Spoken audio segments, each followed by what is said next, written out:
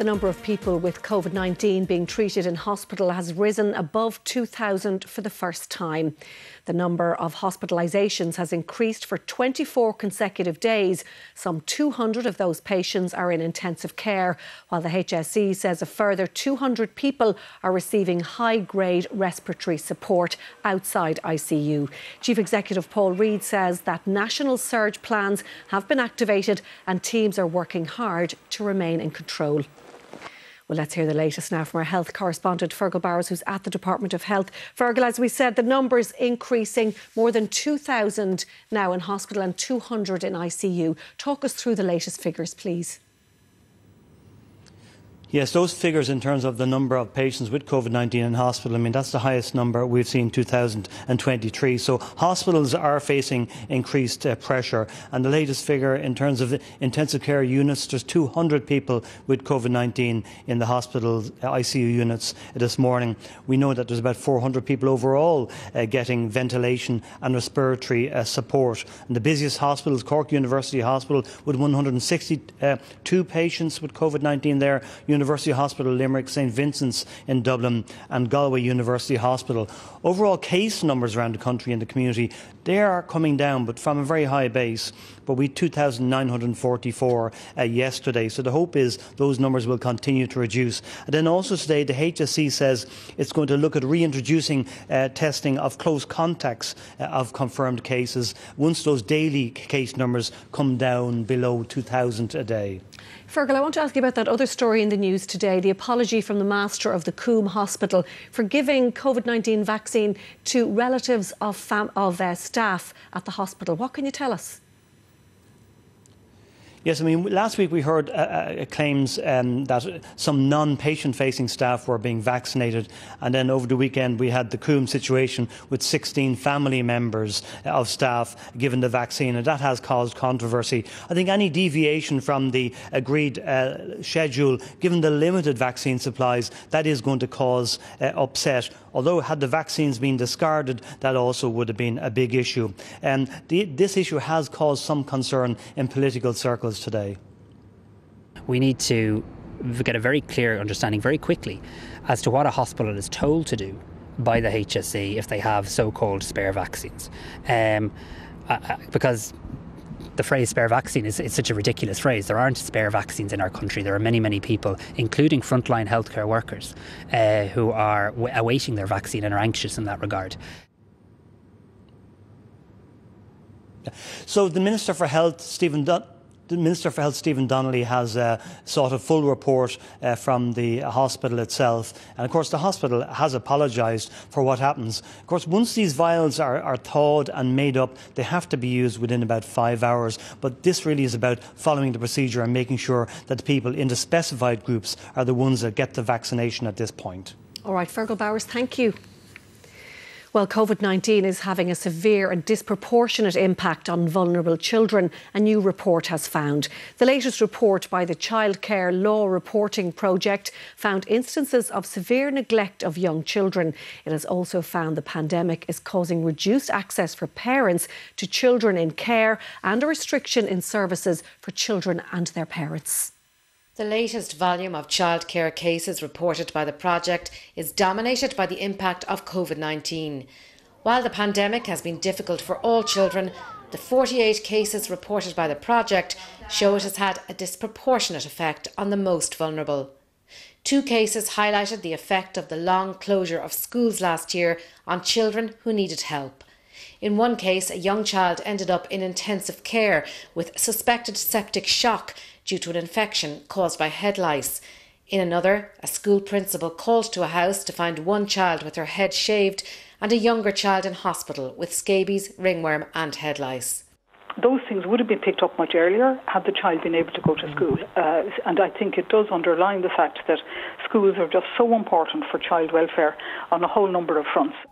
The report also highlighted cases where children in care have not been able to have meaningful access to their parents because of fears about COVID, and assessments which could allow family reunification have been delayed or cancelled. Parents with mental health or addiction problems have had difficulties getting help, and court proceedings have been delayed. Dr. Coulter suggested the government should consider early vaccination for frontline child protection workers and some foster carers to try to reduce the impact on vulnerable children as much as possible. Orla O'Donnell, RTE News. Gardaí say more than 400 people have been fined for being outside their homes without a reasonable excuse, 300 over the weekend. 170 were fined in Wicklow for travelling to the mountains, while another 30 in Longford after they had travelled to Ballymahon, where the Newcastle Woods amenity is based. 5 people were fined in the Phoenix Park in Dublin, while over 40 were turned away. Let's get more on all of this now from our crime correspondent Paul Reynolds. Paul, it seems the Gardaí really cracking down on people venturing outside their 5k limit, and it's in various parts of the country, isn't it?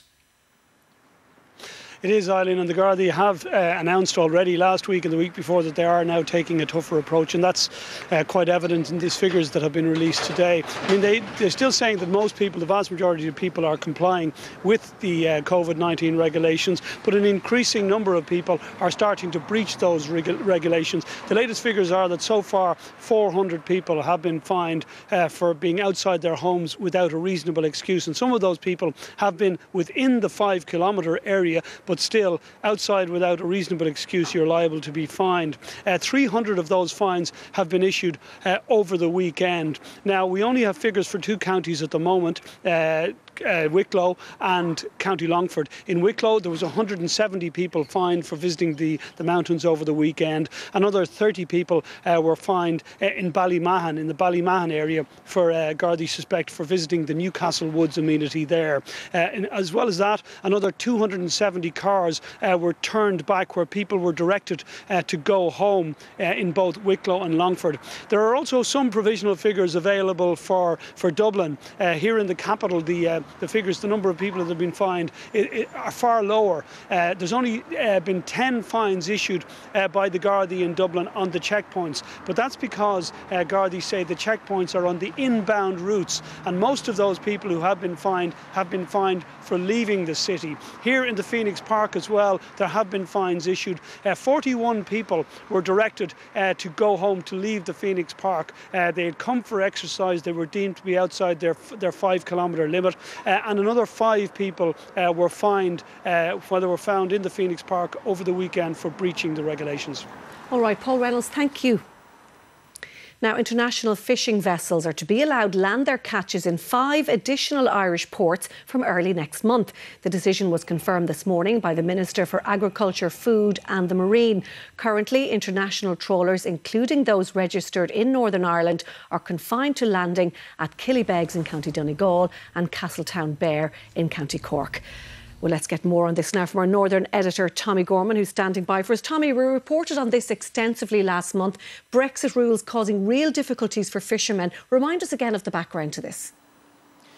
Well, there was an issue since Brexit because, say, for instance, in Northern Ireland ports, foreign vessels, and they'd include ones registered in the Republic of Ireland, they could come ashore with their catches to 7 ports along the Northern Ireland coast. But there was no reciprocal arrangement in the Republic because international vessels, including those registered in Northern Ireland, could only come ashore in 2 main ports, in Killybegs in County Donegal and in Castletown Bear in County Cork. Now, Charlie McConalogue, the Minister for the Marine, recognised there was a problem and he acted on it, as he explained to me down the line a short time ago. Today I have designated an additional 5 ports, bringing to a total of 7 around the country for Northern Irish registered vessels to be able to land. And I certainly hope that as a result of this, it will mean that there will be the capacity and possibility for those vessels now to be able to land their fish and to be able to continue with their livelihoods in the time ahead post-Brexit. So, Tommy, this will be very good news for the entire fishing sector. What have they been saying? Well, the ports involved, first of all, there are 3 of them in County Donegal. The important one of Greencastle, of Rathmullen and Burton Port, and then further down the coast, Russaville in County Galway, and on the east coast, Howth in County Dublin. And you have to remember that, say, the crews who would be using these, a lot of these would actually be based in the Republic of Ireland, but they would have Northern Ireland registered vessels. And this was the kind of reaction I got from Alan McCullough, who's a representative of the Northern Ireland fishery sector. And remember, the Northern Ireland was allowing 7 ports to be used for this kind of arrangement. This is Alan McCullough a short time ago. Like you look towards Donegal, a lot of inshore guys there with very, very small boats, where it's totally impractical even to sail around the peninsula and land into Killybegs. So guys in that kind of boat were affected. And again, guys in bigger boats as well that fish in the Atlantic, that fish in the Irish Sea, who traditionally would have landed into Irish ports, would have brought a lot of important trade to coastal communities right around the island of Ireland, and that has been lost too. And that's something that needs to be taken further into consideration. It's not just about fishermen landing fish and having the convenience to land fish into these locations. It's the trade, it's the custom that these boats bring to small communities in terms of the grocer, in terms of the oil supplier, so many aspects of those coastal communities. Eileen, this is a good news story, but this is just a small battle in what's going to be a very, very long war, because there is this very real sense in the entire fishing sector that it has been shortchanged by Brexit. So you can expect to see lots of more controversy surfacing. All right, Tommy Gorman, thank you. Now, a new online mechanism has been launched to help people retrain or update their skills. The government-backed website, The Right Course, has been described as a one-stop shop for anyone considering their next steps in education. Well, let's find out more of this now from our political reporter, Sandra Hurley, who's at Leinster House of us. Sandra, a one-stop shop, what exactly does this mean? Yes, well, essentially this is an online website. They're calling it a portal. It's at gov.ie/The Right Course, and people can go online and they can find out any sort of options that are available there in terms of upskilling. It could be third level courses, it could be a short part-time course, it could be apprenticeships or in-work training. And the idea is to bring all this together into the one place to outline what's available and the supports that are available. Now, it is targeted at not just employees but also businesses and people who are unemployed also. And there's also options for people if they are made unemployed in relation to COVID, that they could get this training. They could do a short part-time course during that time, but they wouldn't lose their benefits. Now, the announcement was made today by the Minister for Higher Education, Simon Harris. He said that there were a lot of options out there, but he said this would really simplify what's available, because what's out there, he said, can really overburden people. So this would set out all the options, all the supports, and it's all available in the one place. All right, Sandra Hurley, thank you. A 28-year-old man has admitted murdering an 11-year-old boy in the south of the country over a year ago. The man, who cannot be named for legal reasons, came before the Central Criminal Court today via video link from prison. He pleaded guilty to murdering the boy, who also cannot be named because he is a minor, in the southwest of the country on November the 3rd, 2019. Now, still to come on the 1 o'clock news, the EU and US calls for the release of Russian opposition politician Alexei Navalny, who was arrested shortly after his arrival in Moscow yesterday.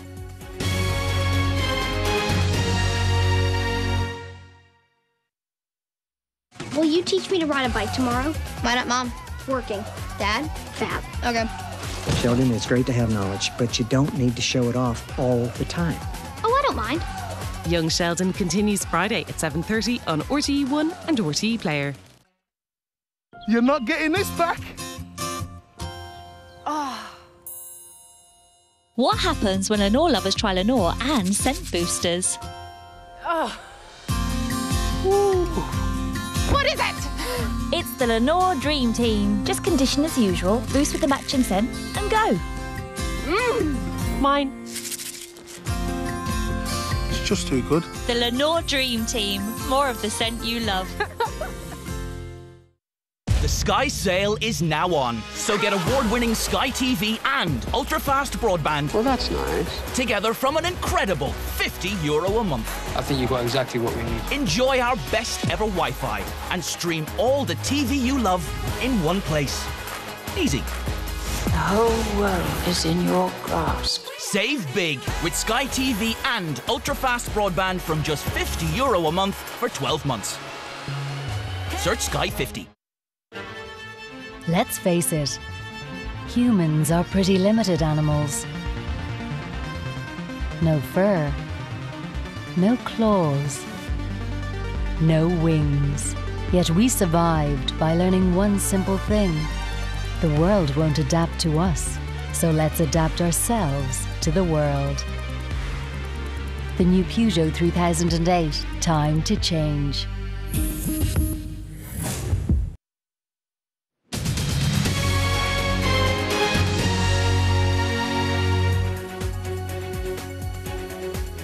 Welcome back to the 1 o'clock news. The Russian opposition leader Alexei Navalny has appeared at a court hearing in Moscow after he was arrested by authorities last night. He accused the Russian government of the highest level of lawlessness after he returned to Russia for the first time since he was poisoned with a nerve agent in August.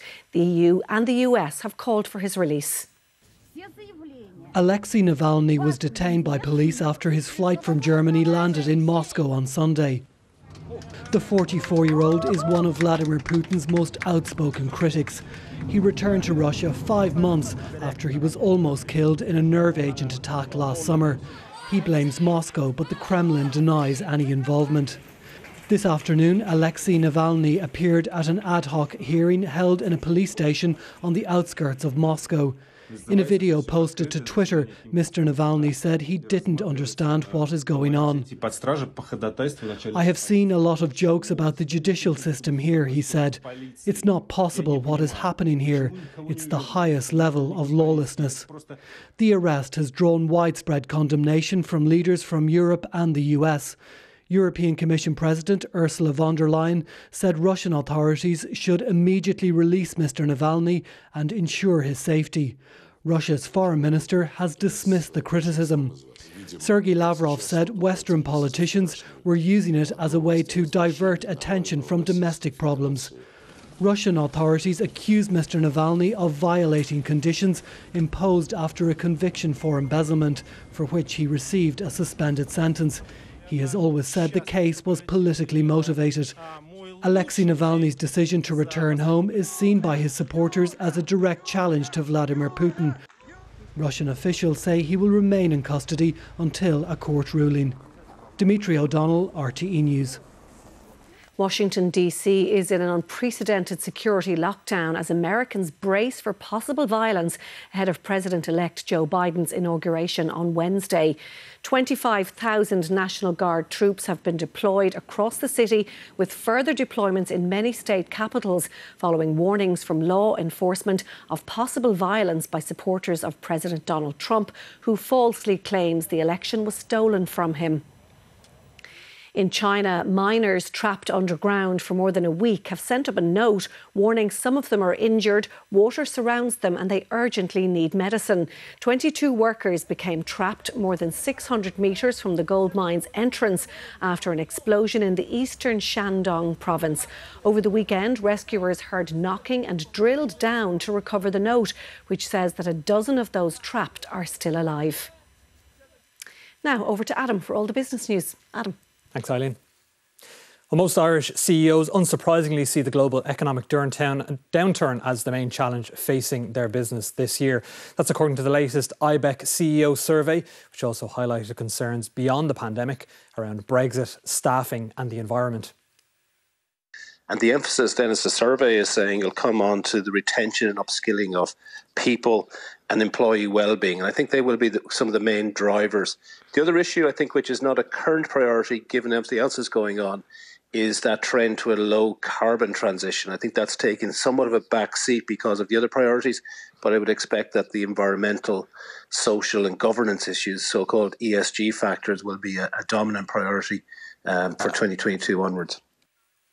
The pandemic has also had a big impact on the number of new company formations, which reached a 4-year low last year.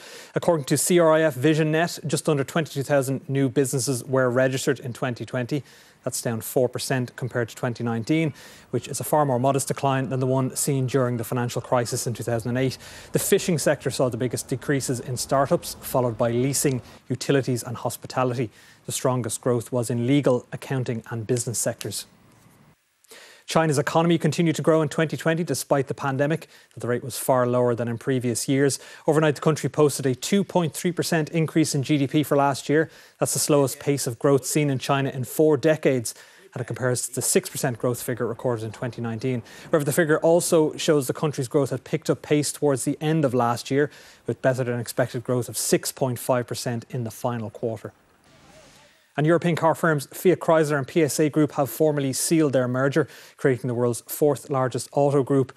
This morning, shares in the newly formed Stellantis began trading in Milan and Paris and will list in New York tomorrow. The $52 billion tie-up brings a range of car brands under one roof, including Fiat, Peugeot, Ferrari, Jeep and Opel. The aim is to create a company with deep enough pockets to fund the shift to electric driving, taking on bigger rivals like Toyota and Volkswagen in the process. Taking a look at the markets now, the ISAC 20 index is 0.6% lower. Origin Enterprises and Cairn Homes have gained. Ryanair and ICG are both lower. In London, the FTSE index is down 0.3%, while the DAX in Frankfurt is 0.1% higher. The CAC in Paris is down 0.2%, while in Tokyo, the Nikkei closed 0.9% lower. And on the currencies, the euro buys 89 pence sterling and $1 and 20.6 cents. That's the business news. Back to you, Eileen. Thank you, Adam. Now, Waterford will become one of the few women's GAA teams in the country to own their own pitch outright when a new facility is built in Dungarvan. The 11-acre site is situated beside the Waterford Greenway and is the result of 6 years of behind-the-scenes work. Waterford's breakthrough comes just over a year after Armagh ladies got the green light for developing a ground in Killeen, while Cork's Camogie Grounds in Mahon was opened back in 2012. The Waterford ladies are so reliant on all the GAA clubs, to use their facilities, and we're so grateful to all of them. But there just came a time, especially when we look back to 2015, that we realised that we had to actually go off and try and get our own field, and our dreams came to reality, I suppose, today. Former Cork footballer Breed Stack has been released from hospital after suffering a spinal injury at the weekend while playing Aussie rules. The 34-year-old was playing in her first game for her new club, the Giants, when she was injured in a tackle. The club confirmed she had a stable fracture of the C7 vertebrae and no injury to the surrounding nerves. She's expected to make a full recovery and will remain in Australia for her rehabilitation. Now, tennis players in isolation have been told they will get no special treatment to leave their rooms while in quarantine ahead of the Australian Open. 72 players are now isolating after being deemed close contacts of positive cases of COVID-19. Many players have complained about having to train in their hotel bedrooms while they complete their 14-day quarantine. All four are associated with the tennis, and they're all tucked away safely in hotel quarantine. And I know there's been a bit of chatter from a number of players about the rules. Well, the rules apply to them as they apply to everybody else, and they were all briefed on that before they came, and that was the condition on which they came. So there's no special treatment here. People are being treated because the virus doesn't treat you specially, so neither do we. Finally, this lunchtime, a bequest of €2 million has been left to UCC's Department of Music. It's the largest gift the department has received in its history. British master builder Sidney V. Regan, who died in 2017, left almost all of his estate to the university. He also left €200,000 to 4 local charities. He moved to Cork with his wife in the 1960s and became very involved in the local music scene. A member of the Commodore Male Voice Choir in Cove, he was also founder of the Cove Gramophone Society.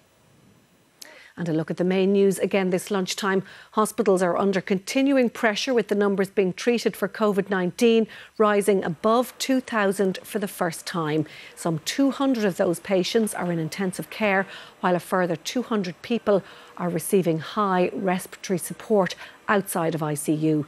The HSE Chief Executive Paul Reid says that national surge plans have been activated and teams are working hard to remain in control.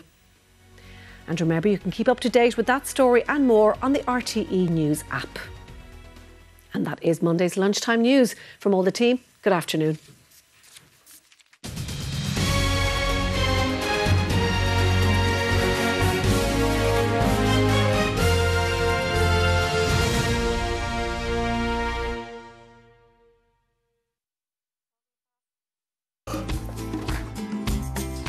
Lads. Oh, thank you. I will. Enjoy the great taste and nutritional benefits of Avonmore lactose-free milk. Hi there and good afternoon. Well, quite a wet couple of days ahead of us with heavy persistent rain through today and tonight and into tomorrow, and a yellow warning in operation for Connacht, North Leinster, Cavan and Monaghan, with that heavy persistent rain and the likelihood of some localised flooding. So that's due to an area of low pressure which is crossing the country. When that low pressure clears away, there will be a colder air mass setting in, bringing some wintry showers at times. Now for today, so far it's been a fairly cloudy, overcast start to the day with some light drizzle in places, but the drizzle will become heavier and more persistent, turning into rain in the southwest this afternoon and gradually pushing northeastwards across the country. Now, top temperatures today will rise to just between 4 and 6 degrees in the north, around 7 to 10 degrees elsewhere, and continuing cold in northern areas tonight. Elsewhere, again, a little bit milder, around 6 to 9 degrees at best, with freshening southerly winds. And the rain will be the main feature tonight, with heavy persistent rain right across the country, especially across northern parts and down along the west coast, where there will be the risk of some spot flooding. And that yellow warning is in place, so do keep an eye on our website for more details. So Tuesday then will start off wet and breezy with widespread rain and the continued risk of some flooding. The rain will become more intermittent though across the southern half of the country for tomorrow, more persistent further to the north, and that's where it will be colder again, just 2 to 5 degrees. Elsewhere, values around 8 to 11 degrees with freshening southwesterly winds. And then it looks like on Wednesday the rain will continue in parts of the east and south, and some of that will turn to sleet later in the day, with maximum temperatures in the afternoon rising to between just 2 and 5 degrees. Now on Thursday, overall it'll be a dry, sunny day in many places. There will be some showers further to the north, temperatures of around 4 to 6 degrees, but it's the wind chill factor that'll be the feature, with the cold northwesterly winds, and some of those showers in the north will be quite wintry at times. That's it from me for the moment. Good afternoon.